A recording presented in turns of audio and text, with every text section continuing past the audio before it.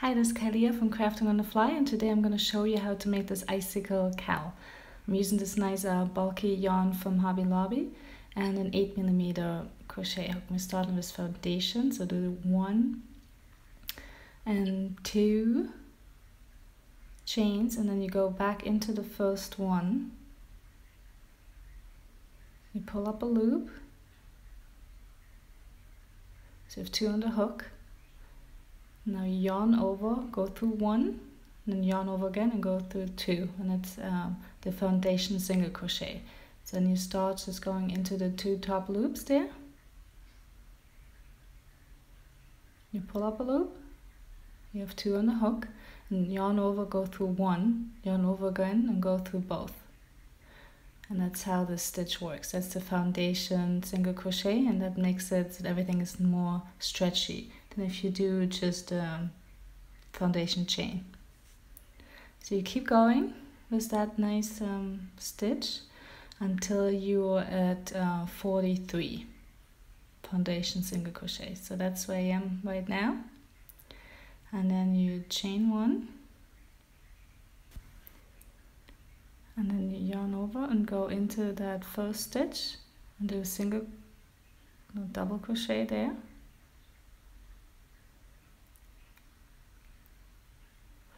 Then you skip. Do a single crochet and then a double crochet into the same stitch. And then again you skip 1 and do a single crochet here. The next one, and then a double crochet into that same stitch. So you keep skipping 1 and then going into the next one with a single crochet and a double crochet into that same stitch, and then all the way to the end. And then once you get to the end here, it's again a single crochet and a double crochet. At the last one, we're just gonna do a single crochet and then chain 1, turn around, you go into that same first one with a double crochet because you did the single crochet at the end. And then now, since you have the pattern, you really go into in between those 2 stitches. So it's a single crochet and then a double crochet in between the previous stitches.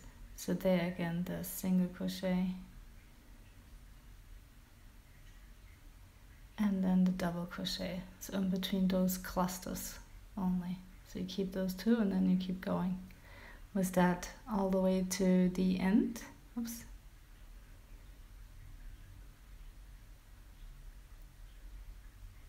And also you go up a total of 9 rows of that. So you have the single one and then 9 rows, and then you can add your toggle button to it. Just use some regular yarn and get it on tight. And since this pattern stitch has so many holes, you can really use any holes, and that's it.